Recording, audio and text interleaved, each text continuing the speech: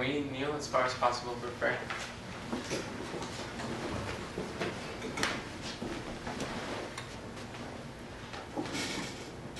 Dear Father in heaven, I pray that you will be with us on this Sabbath day. Help us to receive the blessing that you have promised each and every one of us.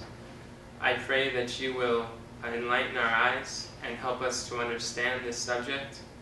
I pray that you will fill me with the Holy Spirit, and that the words I share will not be my words, but that they will be the words that you have given to me to share with your people. I pray that we can all settle into the truth intellectually and spiritually, so that we cannot be moved. Help us to gain the experience of knowing you as a personal Savior from sin. I pray that you will be with us in our lives day by day, not just on the Sabbath, but as we, moment by moment, walk closer to you, as unto a shining light that shines in a dark place, until the day dawn and the day star arise in our hearts. We pray for the day star, Jesus Christ, to arise in our hearts this next hour. In Jesus' name, amen. Amen.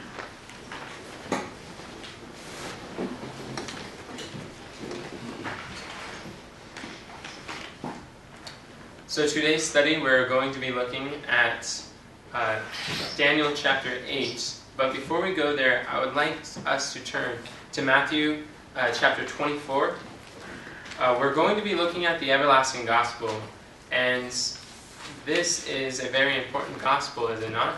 And it's important for us to understand this gospel, amen? And so let's look at the gospel that Jesus taught, because our Savior would teach the gospel that we need to be proclaiming here at the end of the world. Amen? So Matthew chapter 24 and verse 14, the Bible says, "And this gospel of the kingdom shall be preached in all the world for a witness unto all nations, and then the end shall come." So Jesus says this gospel, this specific gospel, is the gospel at the end of the world that needs to go to all the nations, and then the end will come. So what is the gospel? This gospel that Jesus is talking about. Anyone? Verse 15. Okay, let's read verse 15. "When ye therefore shall see the abomination of desolation spoken of by" who? Daniel the prophet, "stand in the holy place, whoso readeth, let him understand." So Jesus told us that the gospel that needs to go to all the world is the prophetic gospel based on the book of Daniel. And it includes us understanding the abomination of desolation. Jesus tells us that this is a command. And Jesus says, "If you love me, keep my commandments." And he wants us to understand, what is this abomination of desolation? And keep in mind, in verse 3, what are the three questions that the disciples asked him at the beginning of chapter 24? When shall these things be? What shall be the sign of thy coming and of the end of the world? And then so for the next then Jesus goes on to the sermon explaining these answers: the destruction of Jerusalem, the end of the world. So this is a prophetic chapter that Jesus is saying this is the gospel that needs to go to all the world for a witness. And I want you to turn with me to the next page. The next chapter, chapter 25, verse 1. The first word says, "then." What does that word "then" means? Connection with that. So, exactly. In connection with the chapter 24, the sermon on the end of the world and last day events, then Jesus is continuing the exact same sermon, and he begins explaining the wise virgins and the foolish virgins. He says, "Then shall the kingdom of heaven be likened unto 10 virgins, which took their lamps and went forth to meet the bridegroom. 5 of them were wise, and 5 were foolish." So these virgins, in context, including Matthew 24, these have to be describing a church that is living in the last days. This cannot be any other virgins. Do we all see that? Amen? Okay. And so you have these two classes, the wise and the foolish, the righteous and the wicked, the wheat and the tares, the lambs, the sheep and the goats. And so, but the Bible calls them the wise. Now, who are these wise? It's the same wise that Jesus tells us we need to understand in the book of Daniel. So let's turn over to the book of Daniel, Daniel chapter 11.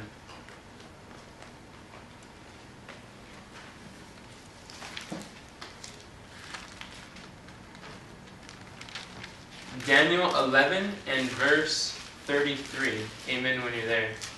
Amen.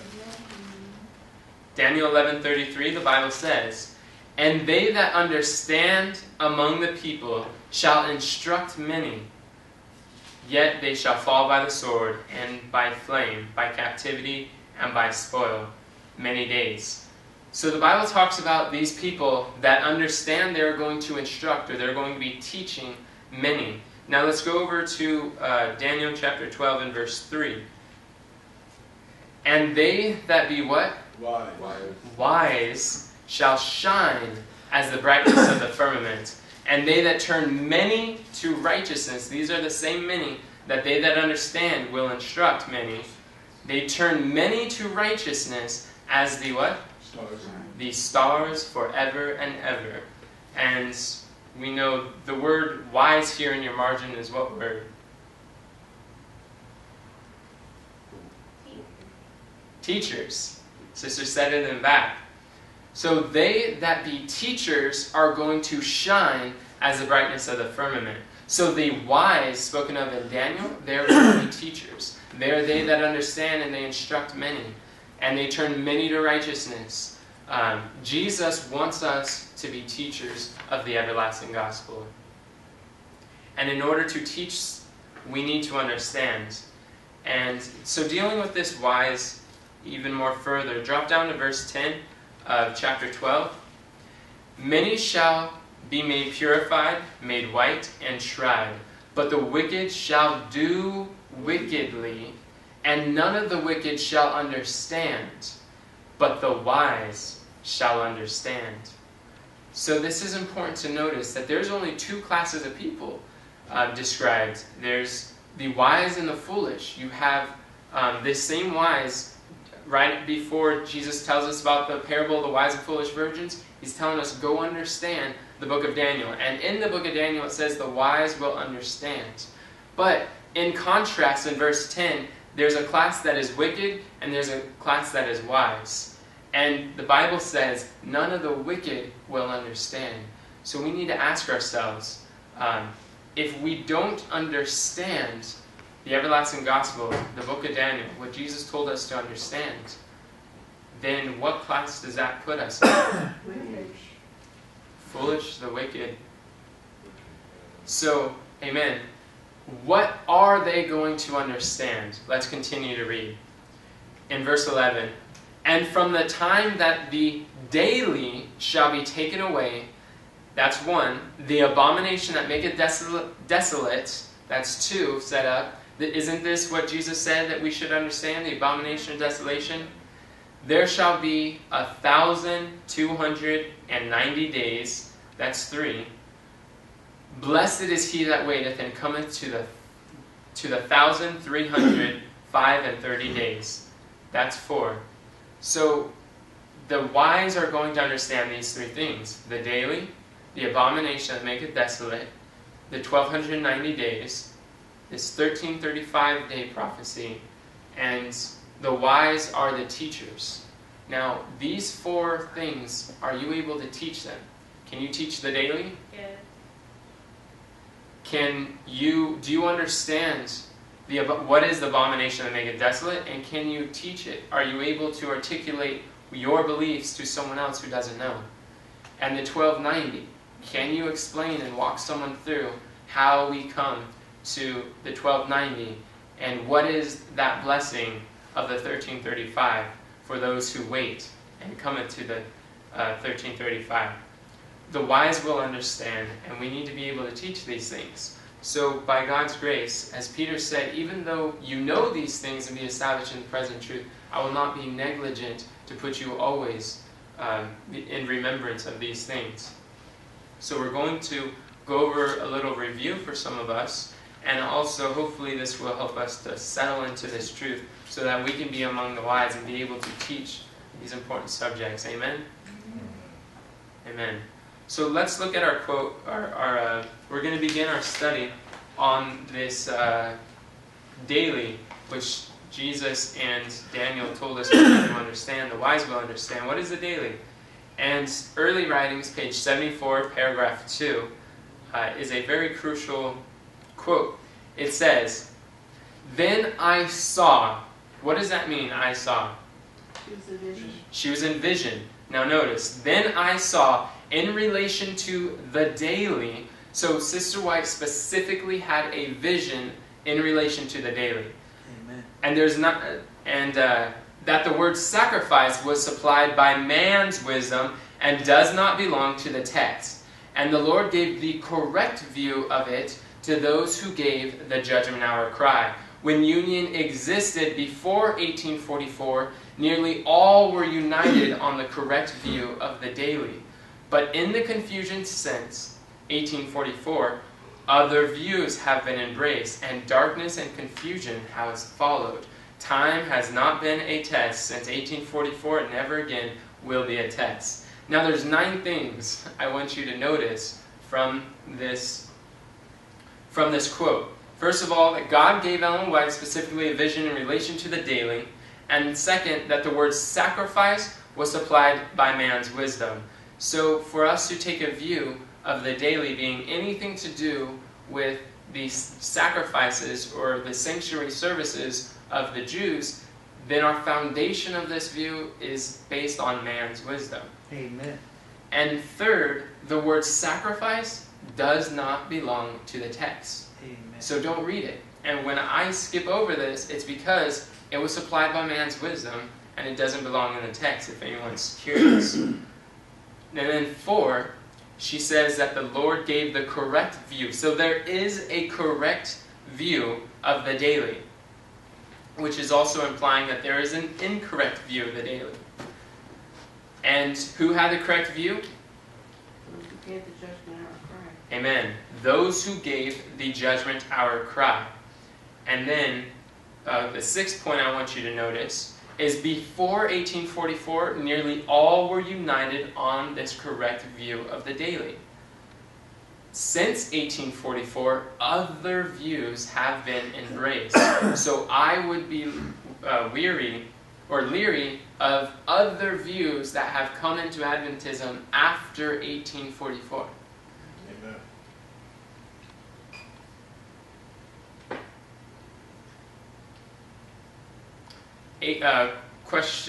The 8th point is these other views. Notice what they brought.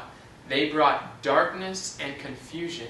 And in our Sabbath school lesson, we were studying about who? Babylon.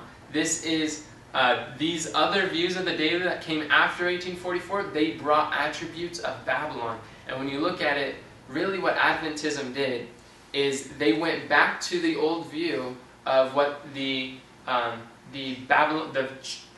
daughters of Babylon were teaching. They were teaching that the daily had to do with the sanctuary services. And this is a Babylonian belief.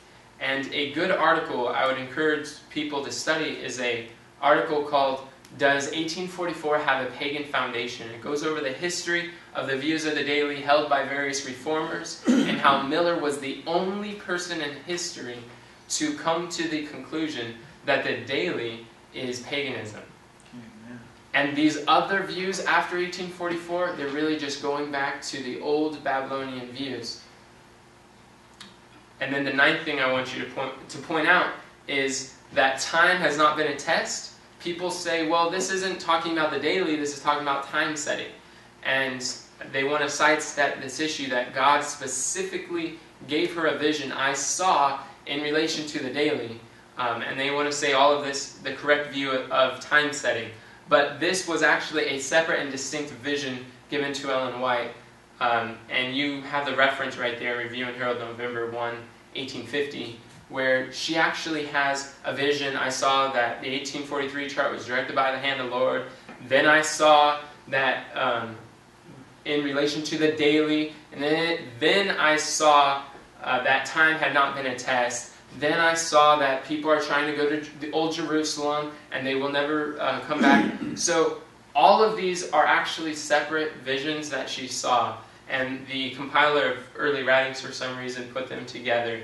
And that has brought in some confusion, people thinking that it is talking about time setting.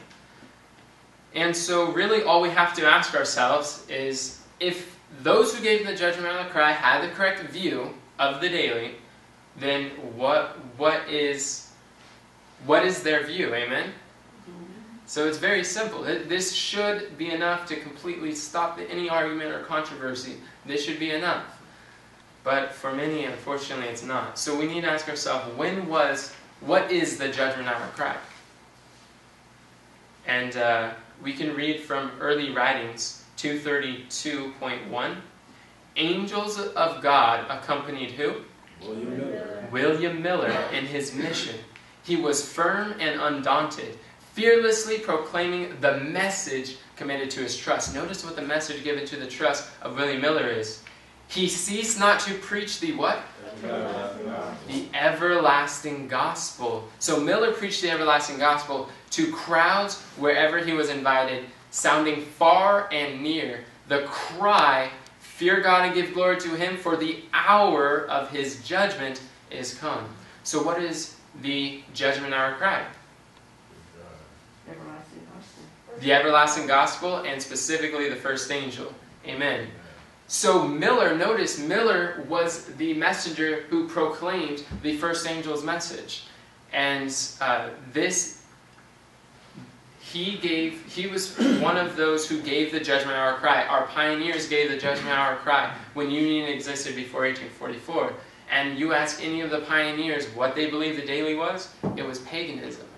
And Miller, notice it says that part of the everlasting gospel, the Judgment Hour cry, included the correct view of the daily. So, the correct view of the daily is part of the everlasting gospel. Amen? So this is the everlasting gospel that we are still today to know and understand, as Jesus was explaining this gospel. So let's read Josiah Litch. He gave also the Judgment Hour cry. And let's see what he believed.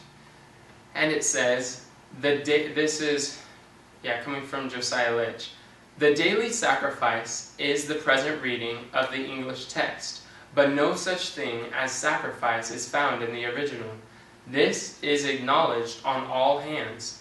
It is a gloss or a construction put on it by the translators. The true reading is the daily and transgression of desolation. The daily transgression being connected together by the word and, the daily desolation and the transgression of desolation. There are two desolating powers which were to desolate the sanctuary and the host, the church and her metropolis, thank you. They are paganism and popery, as will be shown in large in another place. So he's saying that when we read Daniel 8:13, that how long shall be the vision concerning the daily and the transgression of desolation, the word and connects and shows that there's two desolating powers. The daily desolation and the transgression of desolation. The daily being paganism and the transgression of desolation being popery. And James White, Sister White's husband, he stated, the daily sacrifice and the transgression of desolation represent Rome in its pagan and papal forms. Leaving out the supplied words, the text would read the daily and the transgression of desolation. There are two desolating powers. First paganism, then papacy. So Josiah Litch and James White, and also when you look on the 1850 chart, it says under 508 that pagan dominion or the daily was taken away. And then it quotes Daniel. So those who gave the judgment hour cry were the same ones who put together the charts. And they had the correct view of the daily. So let us continue on to Daniel chapter 8, though. We're going to look at the verses that deal with this subject. So in Daniel 8, let's do some review. How does Daniel 8 start? With what animal? A ram. And the ram has one horn higher than the other. And then that ram, then the he-goat with a notable horn, he hits the ram and then waxes great. And then that notable horn of the he-goat, it breaks into 4 pieces, right? So, while we're here, I want to deal with one argument that people use is that the Daniel chapter 8, the ram and the goat, this is sanctuary language, right?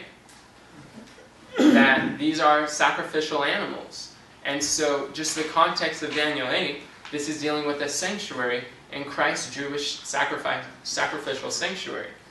But can it really be? And the answer is no. And why cannot the ram and the he-goat be represented by Christ's sanctuary? Represented by kingdoms. Yes, they're represented by kingdoms. And also that these animals had blemishes. Because can God use a sacrifice with anything other than without spot or without blemish? No, it can't.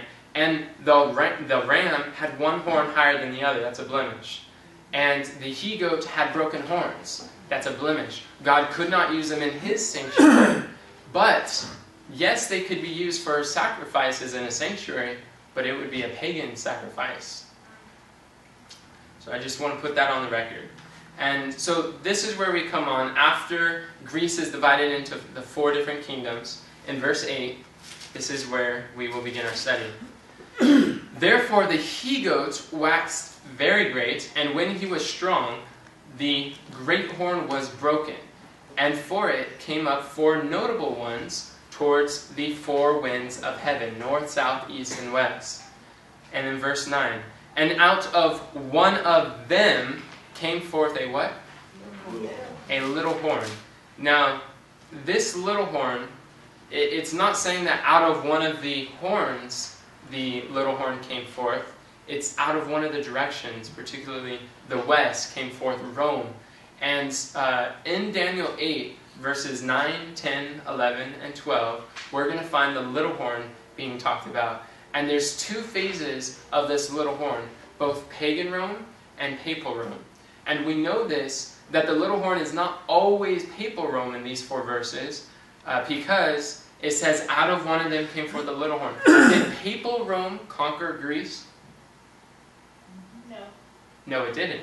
Pagan Rome conquered Greece. And then papal Rome took over pagan Rome. So in verse 9, we see this is pagan Rome represented by the little horn. Do we all see this? If we all see this, say amen. Okay. And out of one of them came forth a little horn, which waxed exceeding great towards the south, and toward the east, and toward the pleasant land. Verse 10. And it waxed great. And this is important to notice too, is because in these verses, you have different genders being talked about in the original language. You have the transitions between male and female, and this is very important for us to understand because what does a woman represent in Bible prophecy? A church. So when in these 4 verses the Bible talks about the little horn being a female, then this is going to represent the church. Babylon, the mother of harlot, she is a woman. And then the male, when the little horn is referred to as a male, it's going to be representing pagan Rome, the civil government of pagan Rome, before it became a church. So in verse 10, it uses the word it, and it's probably because the translators didn't recognize the transition between pagan and papal Rome. They believed the little horn was Antiochus Epiphanes. That's why they added the daily sacrifices. Those beliefs go hand in hand. But when it uses the word it's because it's the female gender pronoun in the original. And so the papal Rome waxed great. even to the host of heaven, and it casts down some of the host of the stars to the ground and stamped upon them. Who are the stars? There's several things. Pagan. No, pagan. Did it be? deities or Yes, that's true. They are pagan deities. Stars were 1/3 of the angels, fell from heaven. They became like gods for pagan nations. But the papacy did not cast down to the ground and stamp and persecute the pagan deities. But it was like the same stars in Daniel 12:3, that they that turn many to righteousness shall shine as the stars forever and ever. So from what I understand, this is God's people who, this is highlighting the persecutions of the papacy, of stamping down God's people to the ground. But verse 11, it says, yea, he. So notice this is male.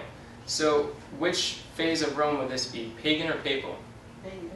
Pagan Rome magnified himself even to the prince of the host, and by him, pagan Rome, the daily was taken away, and the place of his sanctuary was cast down.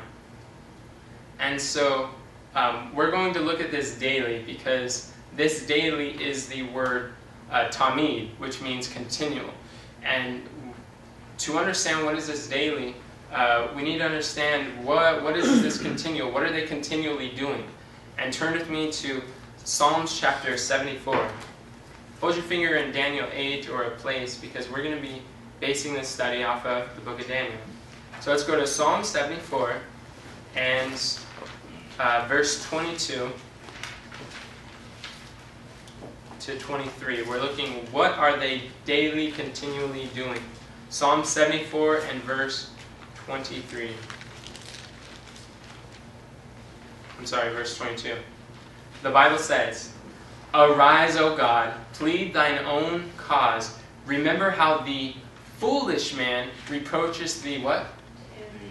Daily. Forget not the voice of thine enemies, the tumult of them that rise up against thee increases continually. So, this is talking about the foolish man that is reproaching daily, the enemies. They are rising up continually, the tamid.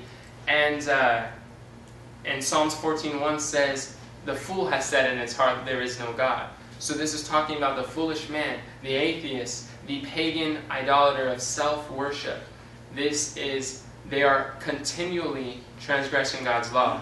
The daily is the paganism, according to the Bible.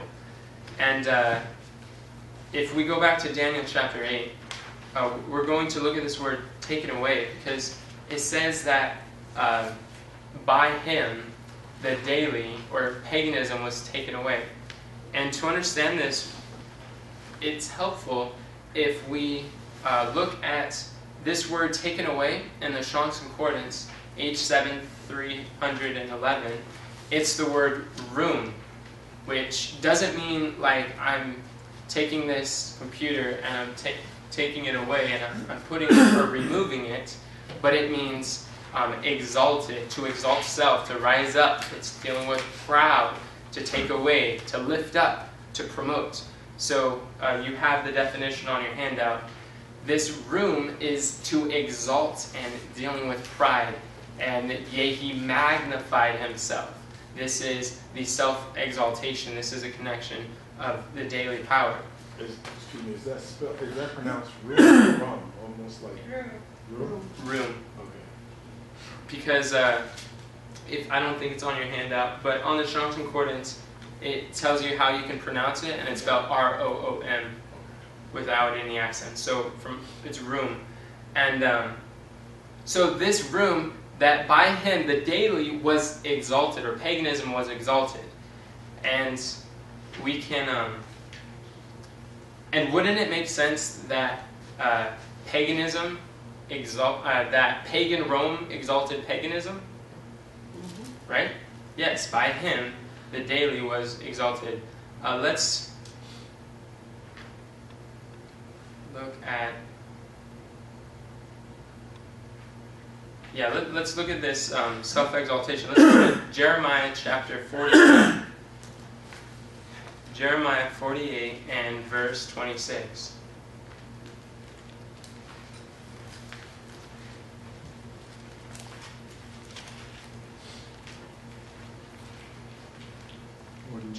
Jeremiah 48 verse 26. The Bible says, "Make ye him drunken, for he magnified himself against the Lord. Moab also shall wallow in his vomit, and he shall be in derision." Read verse 29. "We have heard the pride of Moab. He is exceeding proud, his loftiness and his arrogancy and his pride, and the haughtiness of his heart." Verse 42. "And Moab shall be destroyed from a people, because he magnified himself against the Lord." Now Moab, is this a pagan nation or a Christian nation? This is a pagan nation. Paganism exalts themselves, it's self-worship.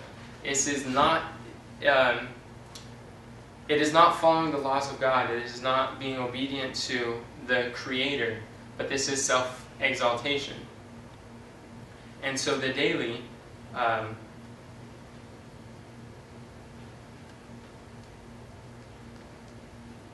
would be the pagan Rome exalted paganism.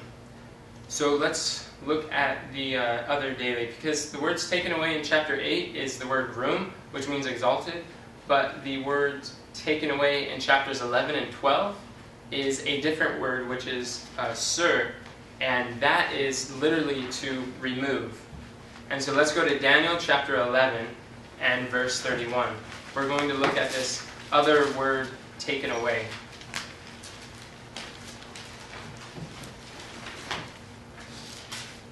Daniel 11:31, the Bible says, "And arms shall stand on his part, and they shall pollute the sanctuary of strength, and shall take away," which is the remove, "the daily sacrifice. They shall place the abomination that maketh desolate." And so, again, we have this repeat and enlarge taking place. The daily is mentioned again in chapter 11. But this time the word taken away is the word sur, which is removed. And that's Strong's reference H5493. And so this is when the daily is actually removed. But drop down to verse 36. I want you to notice this power in verse 36. "And the king shall do according to his will, and he shall" what? And exalt himself. In verse 36, Daniel 11:36, "And the king shall do according to his will, and he shall exalt himself, and magnify himself above" what? Every God. Notice this. "And he shall speak marvelous things against the God of gods." And we know that Revelation 13:5, I believe, says that the beast is going to speak great things and blasphemies against the Most High. "And shall prosper till the indignation be accomplished. For that is determined shall be done. Neither shall he regard the God of his fathers, nor the desire of women, nor regard any God. For he shall magnify himself above all." So this is important to realize. He's going to exalt himself. He's going to magnify himself. He's going to speak great things against the God of gods. He's going to exalt himself above all that is God or that is worshipped. And we can find that if you turn with me to 2 Thessalonians chapter 2, this is where Paul is borrowing his language from Daniel chapter 11, 36 and 31, Amen. dealing with the taking away of the daily and the setting up of the abomination of desolation. 2 Thessalonians chapter 2, and we're going to begin in verse 3. The Bible says, there's still some pages turning. 2 Thessalonians chapter 2 and verse 3, the Bible says, "Let no man deceive you by any means, for that day shall not come, except there come a falling away first, and that man of sin be revealed, the son of perdition, who opposeth and exalteth himself. This is the language from Daniel 11:36. Above all that is called God, or that is worship. So that he, as God, sitteth in the temple of God, showing himself that he is God. If you're a man of sin, and you are showing yourself that you're God and receiving worship like God, what is that? Blasphemy. Blasphemy. And that we know this from John chapter 10, verse 30 through 34. So this is all the exact same language of Daniel 11:36 and 37. He's going to magnify himself. And verse 5 is very interesting.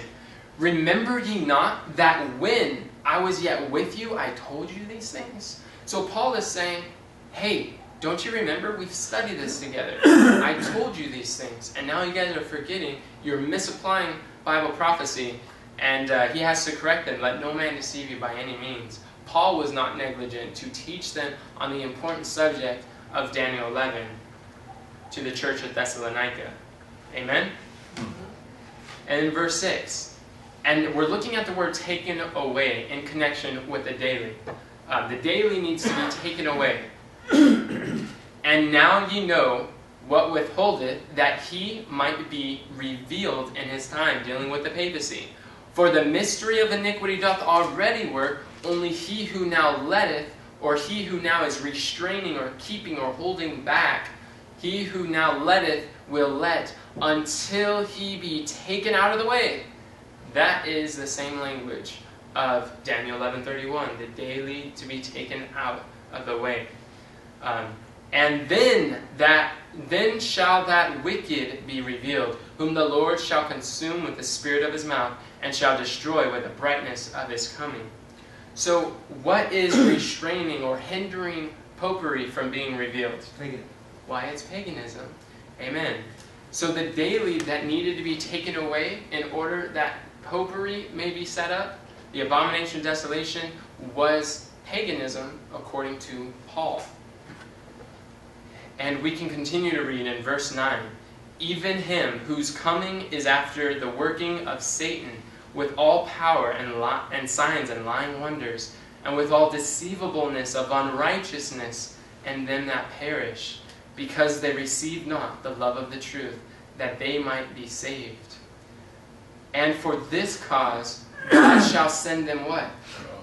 Strong delusion, that they should believe a lie, that they all might be damned, to believe not the truth, but had pleasure in unrighteousness. And we find the context this context that we're reading about is dealing with the daily in Daniel 11. And this strong delusion is in connection with the false view of the daily. And we are told that before 1844, nearly all were united on the correct view of the daily. Since 1844, other views have been embraced, and darkness and confusion followed. This is the strong delusion, brothers and sisters. And it says because they loved not the truth, they believed not the truth, because they had pleasure in unrighteousness. Same thing that Daniel 12 is saying. Daniel 12:10. That the wicked will do wickedly. They have pleasure in unrighteousness. But none of the wicked shall understand, but the wise shall understand. We need to understand the everlasting gospel, brothers and sisters. And so now let's turn. We're still looking at this word taken away. Let's go back to the book of Daniel. Daniel chapter 12. Daniel 12 and verse 11. Daniel 12 and verse 11. The Bible says, and from the what? The time that the daily shall be taken away, and the abomination that maketh desolate set up, there shall be 1,290 days. So now we have a problem. For those who are holding on to the view of the daily being Christ's heavenly sanctuary ministry, now you have to associate a time. You need to attach a time prophecy to the taking away of Christ's high priestly ministry by the papacy. Because there's two views. I forgot to verbalize this. But there's two views, main views taking place. One is the old view in Adventism that is those who gave the judgment hour cry believe that daily was paganism. And this new view since 1844 that have came into play has been that they believe that the daily is Christ's heavenly high priestly ministry in the heavenly sanctuary. And so, because of the reason that of Daniel 12:11, it says that the daily, and if it is Christ's priestly ministry needs to be taken away, this is the starting point of this 1290. And so, when you begin to share this with people, they have a problem making this make sense. So this is where people begin to want to say, well, the daily in Daniel 8 is Christ's priestly ministry in the heavenly sanctuary, but the daily in 11 and 12, yeah, that's paganism. They want to hold to the view 508, which is when those who gave the judgment out of cry believe the 1290 begins, the 1335 begins, and it says the taking away of the daily, and then it quotes the verse that we're reading. And so they want to still hold and believe that the daily being taken away is 508, which starts at 1290. But at the same time, they want to say the daily is Christ's high priestly ministry. Christ's priestly ministry did not take place in 508. And we can't have, this is why people are trying to say, well, I believe they're both. But brothers and sisters, can it truly be both? Can Christ be Satan, and can Satan be Christ? No. Is paganism the same as Christ's high priestly ministry? No. It's either one or the other, and we need to be consistent all throughout Bible prophecy. So let's go back to Daniel chapter 8 and verse 11, and we're going to wrap up this taking away. But we're going to read Daniel 8 and verse 11, and we're going to read this the new view way, and we're going to see what those who have the new view believe this is saying in Daniel 8:11. So, yea, he, the little horn, which most of Adventists just say, the little horn is the papacy, and that's that. You don't recognize there's a distinction between pagan and papal. So, yea, he, the papacy, magnified himself even to the prince of the host. Okay, I can see that. Papacy did that. And by him, the papacy, the daily Christ's priestly ministry was taken away, or which we know is lifted up or exalted. And the place of his, Christ's sanctuary, was cast down. And so, let's think about this. The papacy lifted up and exalted Christ's heavenly ministry. Isn't that confusion? That is Babylonian. That's not right. But now let's read it. By him, it's a male pronoun. So this is the pagan Rome. Pagan Rome, by him was... by pagan Rome, paganism was lifted up and exalted. Now, that makes way more sense. And, Amen. yeah, so it's just confusion. And it doesn't line up with the interpretations of if we hold that the daily is Christ's priestly ministry.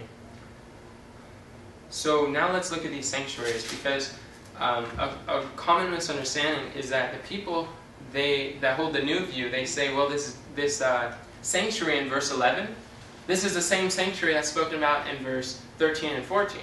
Then shall the sanctuary be cleansed. It's the heavenly sanctuary. But we need to keep in mind that there's actually two sanctuaries being talked about in Daniel chapter 8. And so let's read Daniel 8:11 one more time. Yea, he magnified himself even to the prince of the host, and by him the daily was taken away, and the place of his pagan Rome sanctuary was cast down. So, usually when we think of the word sanctuary, we think of either the Jewish sacrifices or the Jewish Old Testament, the earthly sanctuary or Christ's heavenly sanctuary. We think of something godly with this word sanctuary. Let them make me a sanctuary that I may dwell among them. But do pagans have their own sanctuary? Yes. Yeah. Yes. So let's see this from the Bible. Isaiah chapter 16. If you will turn with me. Isaiah 16. We're going to look at 3 witnesses that will show that, yes, pagans do in fact have their own sanctuary. Isaiah 16 and verse 12.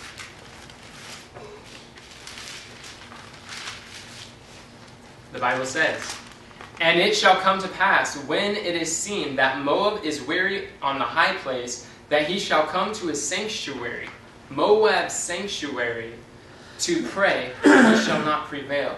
And again, Moab is this pagan nation. And the Bible says that he shall come to his sanctuary. So the Moab had a sanctuary. Now let's go to Ezekiel chapter 28.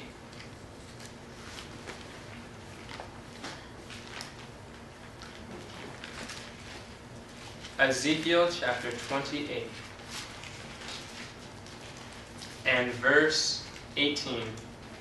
The Bible says, this is speaking about Lucifer, and it shows that the king of Tyrus was a type of Lucifer in this description. So we're dealing with the pagan nation of Tyrus and Lucifer, and this worship of "I will be like the Most High." In verse 18, "Thou hast defiled thy" what? Sanctuaries, by the multitude of thine iniquities, by the iniquities of thy traffic. Therefore will I bring forth a fire from the midst of thee, it shall devour thee, and I will bring thee to ashes upon the earth in the sight of all men that behold thee." So the Bible says Satan has sanctuaries. And also, we won't have to turn there, but it's on your handout, 1 Samuel 5, verses 1 and 2, where it was talking about the ark being taken, and it was brought into the pagan house of their god, which the Dagon. And so that house of their god was, the house of Dagon was a sanctuary. It was their temple, their place of worship. Pagans have sanctuaries. And so if we go back to Daniel chapter 8, and we need to keep in mind that there's actually 2 sanctuaries being talked about. And in the original word for the word sanctuary in verse 11 is the word mikdash. And this is on H4 720. And mikdash is dealing with anything. This is the word sanctuary. It's anything that is consecrated or holy. It could either be a pagan temple full of idols, or it could be God's sanctuary that is holy. But the word kodesh, however, is the word used in verse 13 and 14, dealing with the 2300-day sanctuary. And kodesh can only mean something that is heavenly. It could only mean the sanctuary of God of heaven. And so in this chapter, there's 2 sanctuaries being mentioned. And verse 11, it says the place of sanctuary, mikdash, pagan sanctuary, was cast down. So does Rome have does pagan Rome have a sanctuary? Pantheon. The Pantheon. Amen.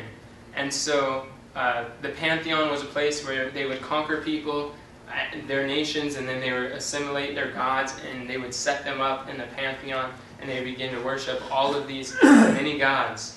And so they would do this, but the place of the Pantheon was cast down because Constantine moved all the idols out of the Pantheon and moved them to Constantinople. And so no longer are they worshiping just in raw form of paganism, but now they are worshiping under this cloth of baptized paganism. All the same pagan rites and ceremonies and traditions, but now it has a disguise, or it has a Christian name under Catholicism. And so the place of his sanctuary, the Pantheon, this is cast down. So the whole issue of the daily had nothing to do with Christ's high priestly sanctuary. It was actually the Pantheon that was cast down. And I want you to just try and think about this. Spirit of Prophecy told us that pantheism was the alpha of apostasy, right? Pantheism was being brought into God's sanctuary in his church.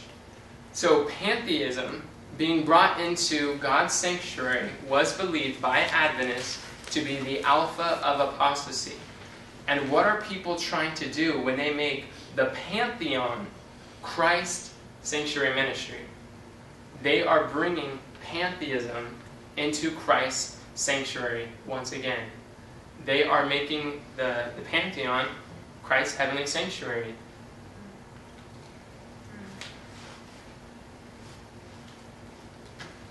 And do you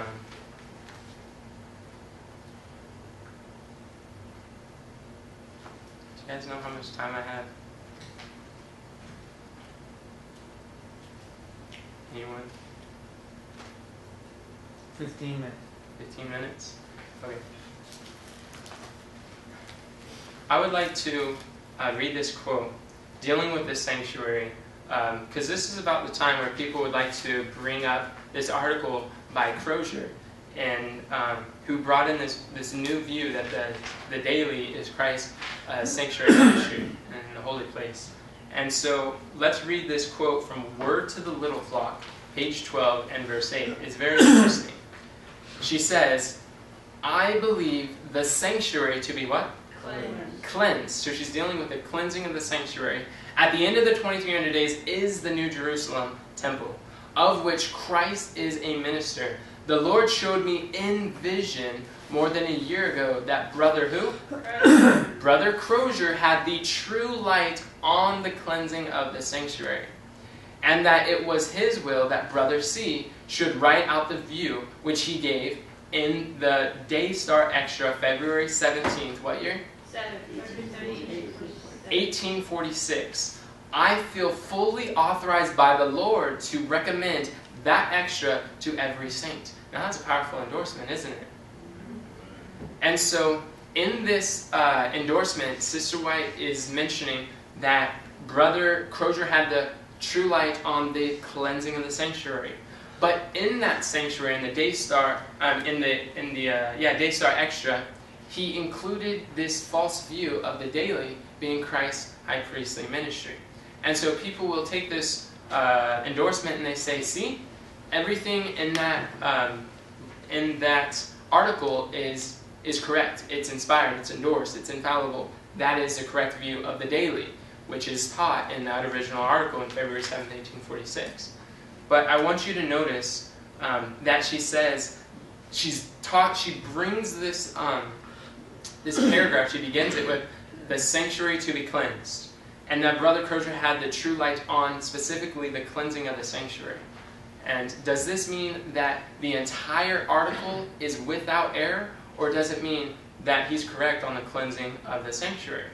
Because he was the first person in Advent history that I'm aware of that with higher medicine, they got together, they studied out what is the cleansing of the sanctuary, and they realized it's not the earth as they were taught in all the schools and every Christian church believed, but it was the heavenly sanctuary. So this is the true light, the advancement of this cause of the Millerite movement, and so this is true light.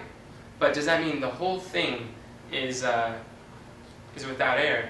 And I want you to know a little background of Crozier. He learned the Sabbath from Joseph White, and in the same year of 1846, but the very next year, he joined a guy named Joseph Marsh, and he ended up opposing both Seventh-day Adventism, the Sabbath, and the sanctuary teachings. And he began endorsing the age-to-come theory.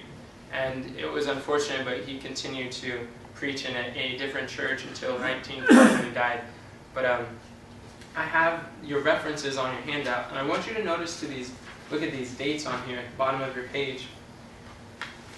Here's a timeline of what takes place. So in the Daystar Extra, February 7th, 1846, Crozier's original article was published, including having the true light on the cleansing of the sanctuary, but he included this false view of the daily in there as well.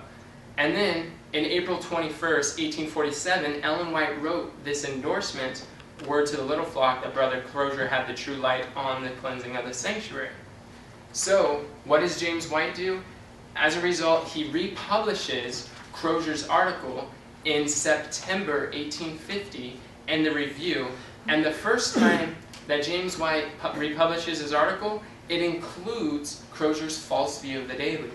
And then directly after, Sister White has that famous quote, the original of Early Writing 74, but the original vision is given in the Review and Herald November 1st, the very same year that he republishes of Crozier's false view of the daily. And then she has a vision specifically about the daily to correct the false view that was being brought in. And that those who had the judgment hour cry had the correct view. And that Brother Crozier is this new view, these other views since 1844 have brought in darkness and confusion. And so, as a result of Ellen White's vision that is recorded in Early Writings 74, what does James White do? He republishes it, but this time when he republished the Daystar Extra of Crozier's article, he takes out the two very important paragraphs that are identifying the daily as being Christ's ministry. They're gone. It's almost like in his article, when I read it, it's kind of interesting. He's explaining and he's going on about the sanctuary that was cleansed being Christ, and he says, let's go to Daniel, and then it like just cuts off. And when you compare the original and then James White's republished one, it cuts off and it just completely skips. And it like clips out all that's talking about the daily being Christ's heavenly ministry, and it's missing, and then it kind of restarts where it left off. And it kind of reminds me if like we are on stage or you're teaching something and you have the mic, and then you go on and start talking about air, and then they cut off the mic, and then you're like, "Oh, this guy is not correct. Let's cut that out," and then he republishes it. So James White, as a result of Ellen White's correction of this false view, he republishes it without the error. And I want to deal with this. When Ellen White endorses something, does that mean that it's without error and that everything in there is infallible? Because exactly. And Daniel and Revelation by Uriah Smith. Ellen White, in the book Publishing Ministry 356.2, she tells us that thoughts on Daniel and Revelation, I know of no other book that can take the place of this one. It is God's helping hand. So she endorses the book Thoughts on Daniel and Revelation, but is this book without error? No, he has the false view on the king of the north. He believed it was Turkey. Amen. But the Bible says the king of the north is Rome. And without Uriah Smith's book identifying the king of the north as Turkey, if you were today to try and show that just using Bible verses, just using the Bible, you could not come to the same conclusion. And so, though this book was endorsed, it's not totally infallible. Amen. And the same thing with the book Pilgrim's Progress. I'm going to read you a quote. She actually has quite a few endorsements about the book Pilgrim's Progress by John Bunyan. This is, I don't know what HS stands for, but HS, page 151.2. The Pilgrim's Progress, written under these trying circumstances, portrays the Christian life so accurately and presents the love of Christ in such an attractive light that hundreds and thousands have been converted through its instrumentality. Now, that's a powerful endorsement of the book Pilgrim's Progress. But is this book without error? No, it isn't. Because in this book, he has the wrong view of the state of the dead. The very ending of the book, they have to cross over the river before they get immediately to the celestial city. And that was symbolizing passing through death, and you go straight to heaven. There's another guy who knocks on the door of the celestial city representing heaven, and he doesn't have an invitation. He was a thief and a robber. He came up some other way, and then he's trying to come to heaven, and they're like, where's your invitation? And he doesn't have it. So what happens? The ground opens up, and he falls down to the pits of hell. And there's another place where the guy directs Pilgrim, or directs Christian, and to the gate of hell, and they see souls and stuff that are burning in hell. And so the book's not completely without error. If you take the view that when Ellen White endorses something, that the entire article or the entire publication is without error, then you ought to change your view on the state of the dead. And so if we just simply look at the endorsements one more time, it said, Brother Crozier had the true light on the cleansing of the sanctuary. I do not believe he was correct on the daily, But the portion of the cleansing of the sanctuary, just as this quote reads, is what he was correct on. And so, yeah, I wanted to share that. But for time's sake, let's just go through Daniel 8:12, and we'll close here shortly. Daniel 8 and 12. 8 verse 12. The Bible says, and host. What is a host? A group of people. It's a group of people. And Numbers chapter 10 and verse 8, we won't go there, but Numbers 10:8 identifies a host as an army. So the Bible says an army was given him. And notice how that word him is italicized? It's because originally that word him, that male pronoun, is not there. This is actually dealing with papal Rome. A host, an army was given to papal Rome against the daily by reason of transgression. And it, see it says it because the translators, it's female and they don't really know how to make that consistent. So they put it, papal Rome, cast down the truth to the ground. And it practiced and prospered. So verse 12 is dealing with papal Rome. But an army was given to papal Rome. Why does papal Rome need an army? She doesn't have one. She doesn't have one. And Daniel 7:24 says that she needed to subdue 3 kings before she comes up. And so the army was given to the papal Rome. And it was against the daily. It was against paganism that they were fighting against with this army that was given to them by reason of transgression. And what is this transgression that this host comes? And there's some verses there that we don't have time to go over, but I will kind of briefly summarize what they're saying. Jeremiah 2:20 identifies that transgression is fornication. And would we all agree that fornication is transgressing the law of God? And so for a church to commit fornication, how does a church commit fornication? We studied it this morning for Sabbath school. Yep, violation of the law. And the church is married to, her husband is Christ. And so if she goes out on her husband, she's seeking the military might or the sanction of the church and state. And so when church and state come together, this is an unlawful relationship. And this is why Revelation 17:2, Babylon has committed fornication with the kings of the earth. And so this host given to the papacy was transgressing the law of God because they were committing fornication. Church and state should not be together like this. Amen. And it cast down the truth to the ground, and it practiced and prospers. I want to read a short quote from Great Controversy 65.1. What is this it power that casts down the truth to the ground? As foretold by prophecy, the papal power cast down the truth to the ground. So that's very clear. This is dealing with papacy. And she's quoting from Daniel 8:12. The last thing, and then I will be closing. Let's look at the 2300 days. Daniel 8:13 and 14. If you don't get anything, please get this.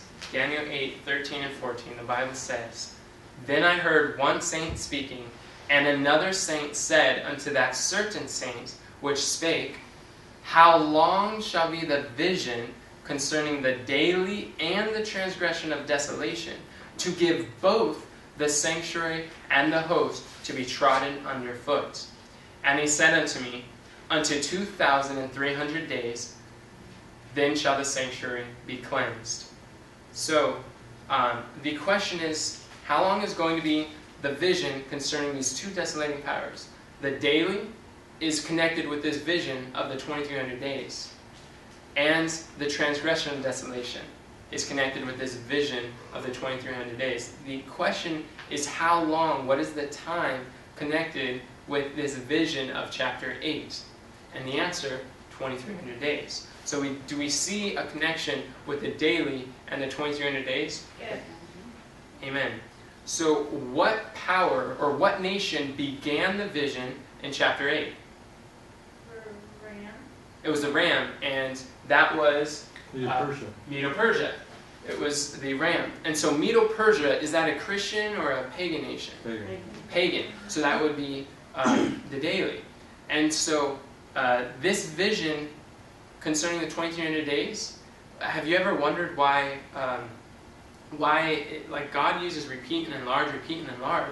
Daniel 2, what nation does Daniel 2 start with? Babylon. Babylon. Daniel 7, what nation does that start with? Babylon. Babylon. And then you get to Daniel 8, what nation does it start with? Medo-Persia. Why is it Medo-Persia? It seems like it throws off the consistency. Because the Babylon had gone already. But has Babylon gone already? Let's actually read verse 1. Daniel 8 and verse 1. In the 3rd year of the reign of King Belshazzar, a vision appeared unto me, even unto Daniel, after that which appeared unto me at the first. So it's not gone. I had the same question. Maybe it was because Babylon was gone away, but Belshazzar was a Babylonian king. So Daniel has this vision of chapter 8 still in the year of Babylon. Why does it begin with Medo-Persia? And the reason why is because God is trying to direct our mind to give an establishment of the time period. When does the 2300 days begin? The Bible says, how long shall be the vision concerning the daily and the transgression of desolation? The answer? Time period. The 2300 days. And what nation does the 2300 days start with? Pagan nation. Which nation specifically?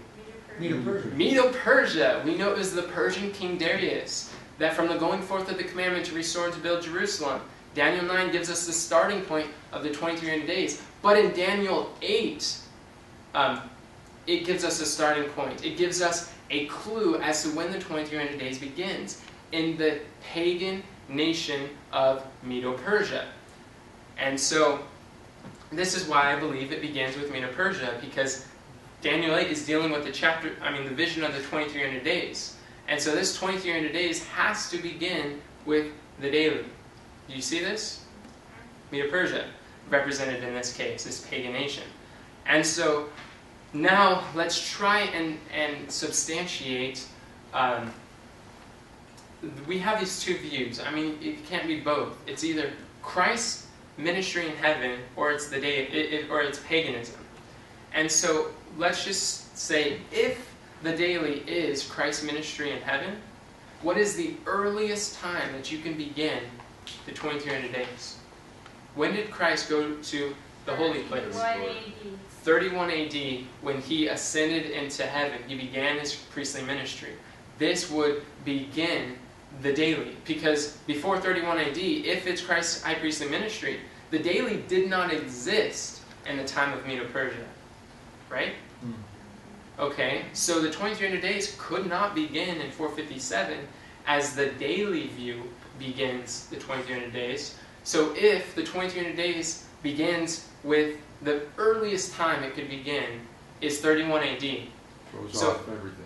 2300 days, add 31, you got 2,331.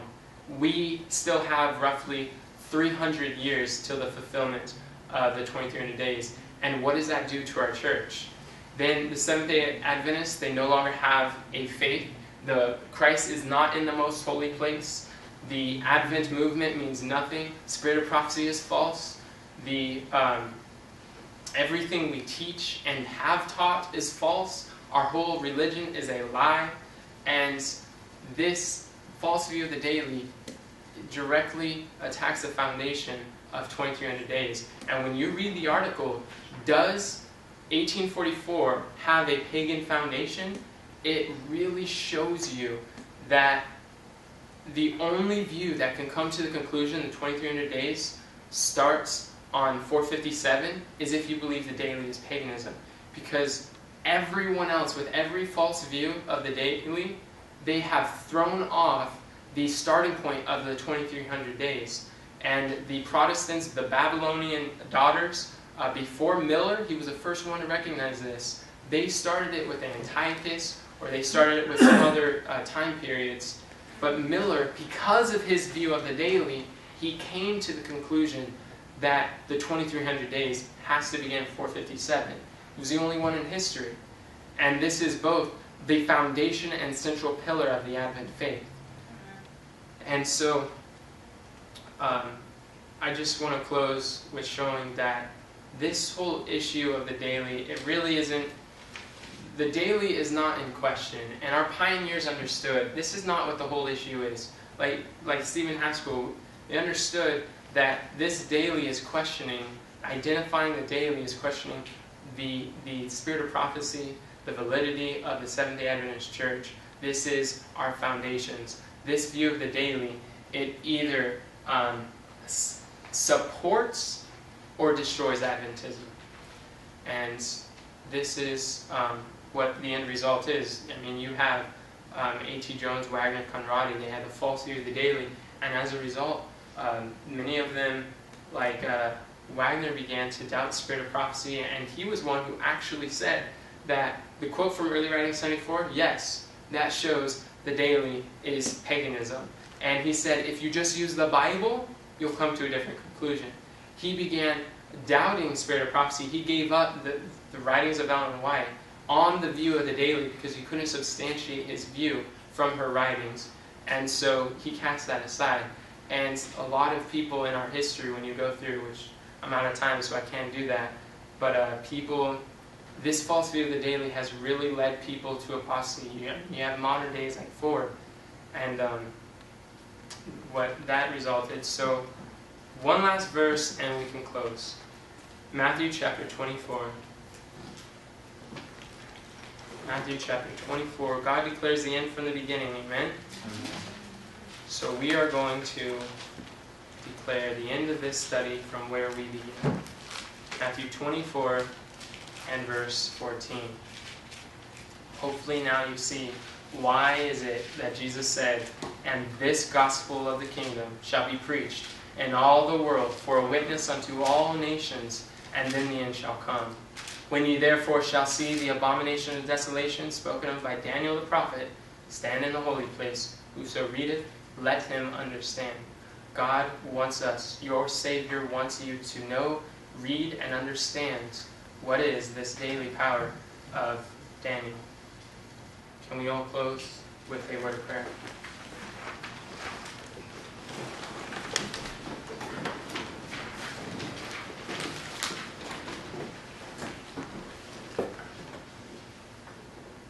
Dear Father in heaven, we come before you, and it is our prayer that you will help us to see where we are in this world's history.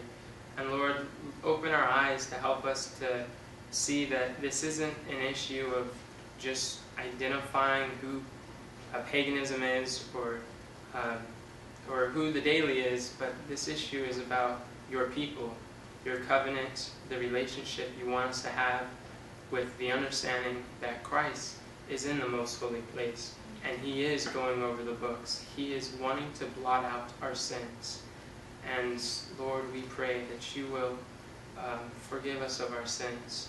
Help us to give us a desire, because it's not something that we can muster in ourselves, but give us the gift of repentance so that we can repent and be converted. True Christian conversion.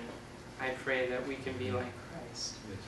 And help us as we go throughout the rest of the Sabbath. Help us to remember that it is a Sabbath day, and that our words will not be spoken on your holy day, and that our thoughts and conversation may be heavenward. In Jesus' name, amen. Amen. An easy way for you to do missionary work is by clicking like on our YouTube video or leaving a comment below, because did you know it notifies your friends, thus encouraging more people to watch and learn? Subscribe to our YouTube channel because we have a new video every Friday, as well as a whole library of free videos covering a variety of important topics. If you enjoyed studying this topic, then click on this related video or check out this suggested video instead. We have more written Bible studies on walkswithgodministries.com. I hope this video has shed more light on your walk with God. Thanks for watching and have a great day.